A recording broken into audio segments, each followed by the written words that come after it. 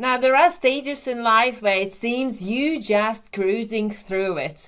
And then you come across a stage in life where things don't seem to be the same way. So all of a sudden you're experiencing the symptoms that you haven't felt before.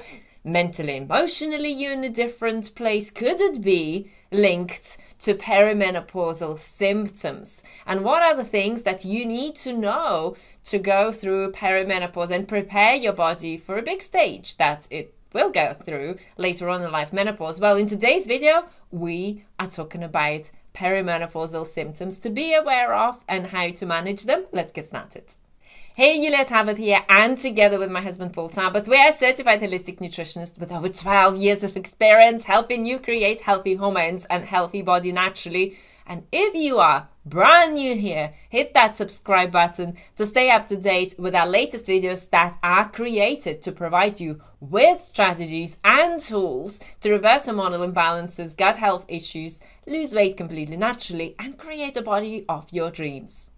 Now, perimenopause is the stage that women go through before they reach menopause. And if you're ignoring the earlier symptoms of it, so things keep popping up, but you're ignoring them, then you can experience big problems as you go through perimenopause and approaching menopause. It's important to pay attention to these early symptoms and be able to manage and reverse them in order to experience different quality of life.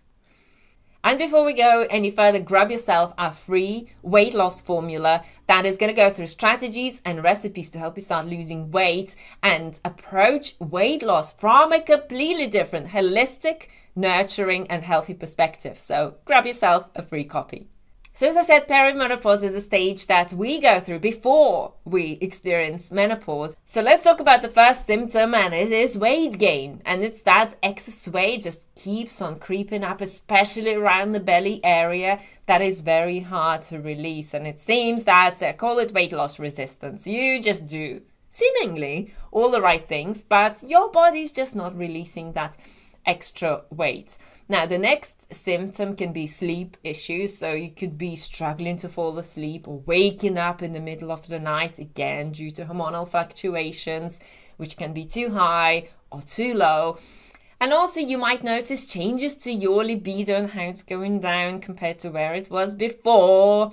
And also how your mood changes, and you have a lot of mood swings, and you're happy one minute and sad the next minute, and you're more irritable, and everything triggers you, including people just standing and breathing next to you.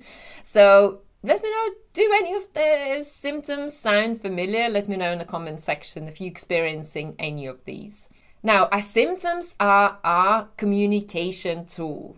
And the earlier we start catching them, the earlier we start understanding, oh, I'm actually not falling asleep that well, or I'm not sleeping well. Actually, I'm feeling a lot more fatigued than ever before. And I wake up in the morning, I don't feel refreshed. I don't feel as productive. I don't feel as focused.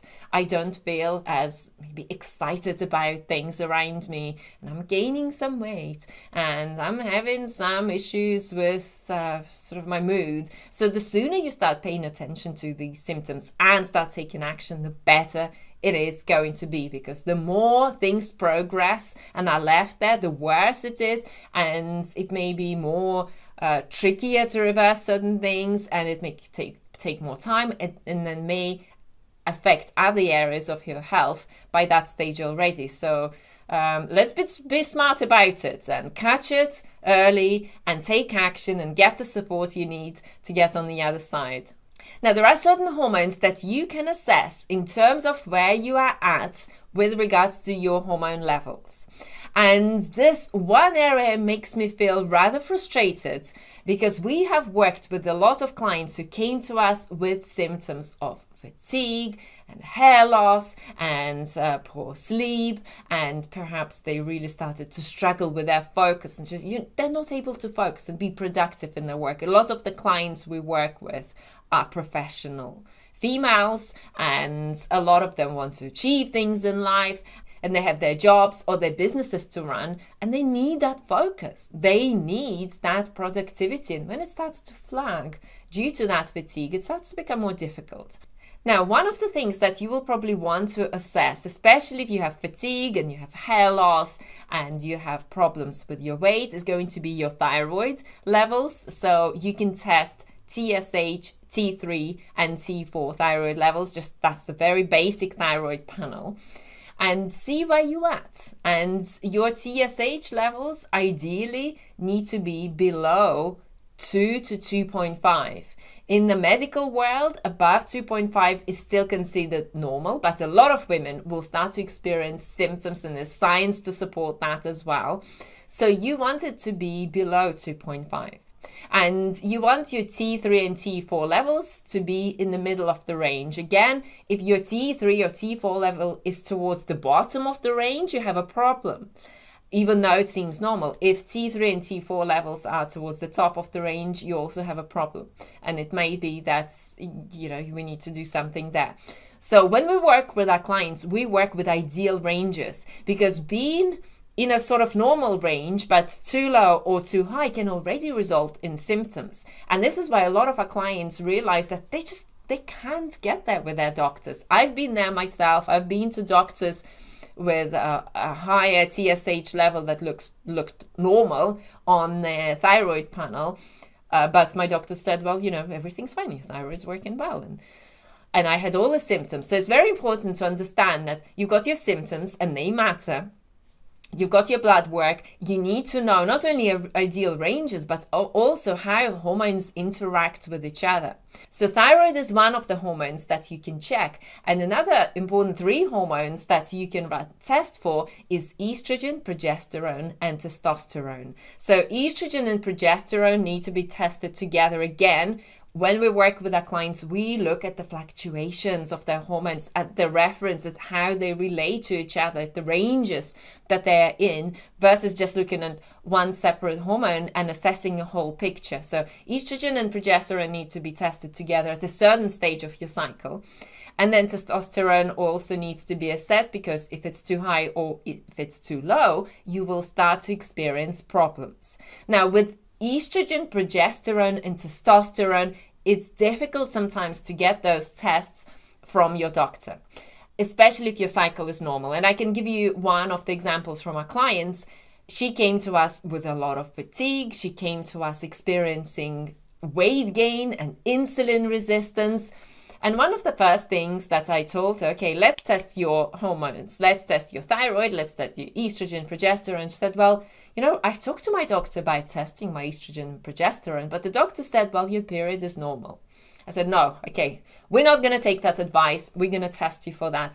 And you know what happened? She actually did have estrogen dominance in the end. And we established that. So you need to understand that, yes, doctors are great and they do the work that they need to do. They're trained within a certain limited system that separates people into different parts and doesn't see your body as a single whole being, as a holistic being where everything is connected and interlinked.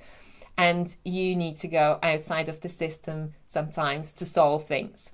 So these are the hormones that you can test. And obviously, if your cycle is irregular, then you will need to test some extra hormones. But these will give you a very good understanding as to where you are at.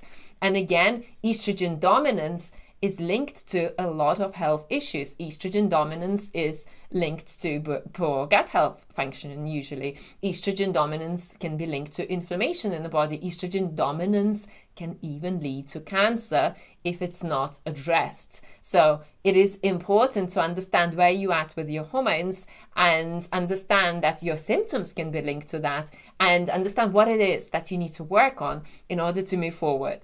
Okay, so what can you do to move forward? That is a very important question. And before we even get to the diet and lifestyle side of things, I want you to understand that what plays a major role in your healing process is a balanced nervous system.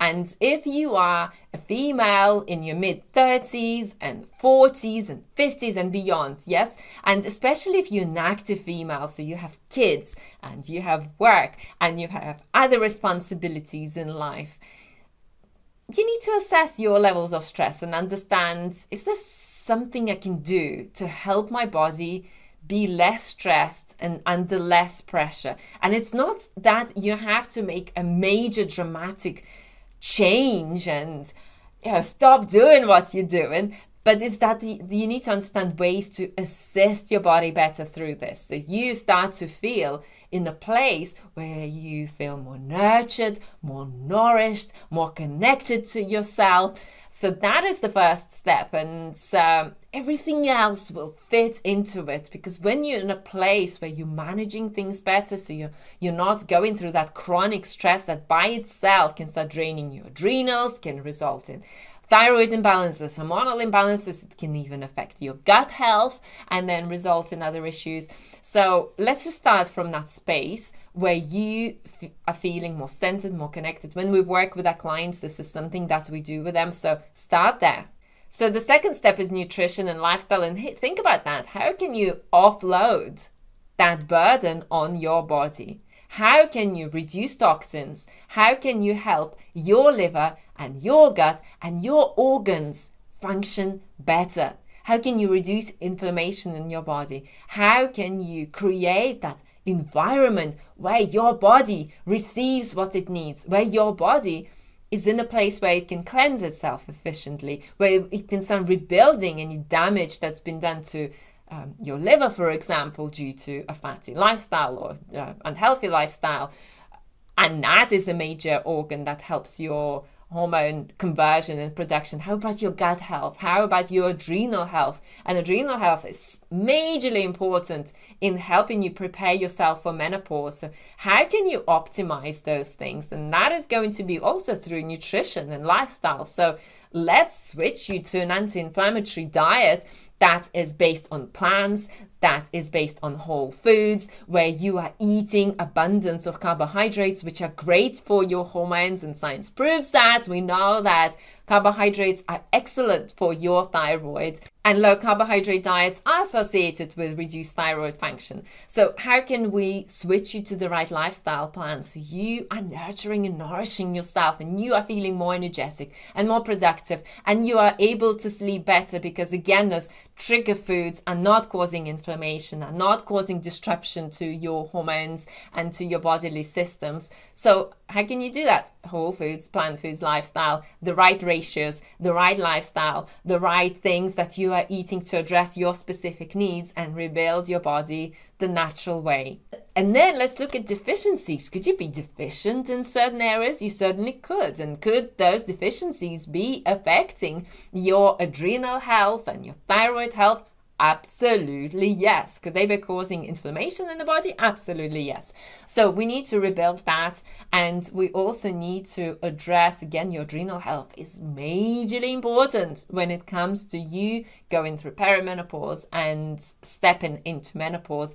So how can you rebuild all your systems and support your body? And what about all the extra things that you can do? Meditation and exercise and perhaps acupuncture or certain other alternative therapies to support your body. So that's what we're talking about. We are talking about a holistic change where you are doing the right things for your body, and your body responds to you and says thank you and shows that what you're doing is working, and you are having more energy, and you are having more productivity, and you're having more ease and flow in life and more connection to your raw self.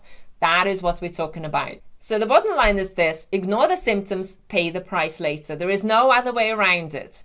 And if you are not that type of person, if you are that type of person who prioritizes your health, who is ready to step up and do all you need to do to help your body thrive, then let's hop on a free 15-minute call to see if or how we might be able to help you inside our coaching program. We'll look at your current health situation, we'll assess your symptoms, we'll look at what might be the best plan for you to move forward, and how we might be able to help you. So grab yourself a spot, that's the link on the screen, and we look forward to talking to you.